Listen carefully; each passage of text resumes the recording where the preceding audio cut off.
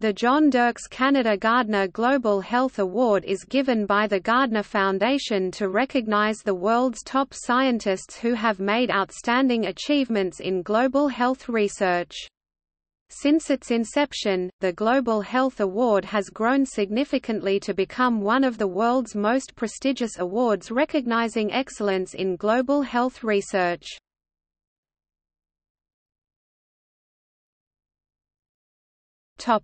Previous winners: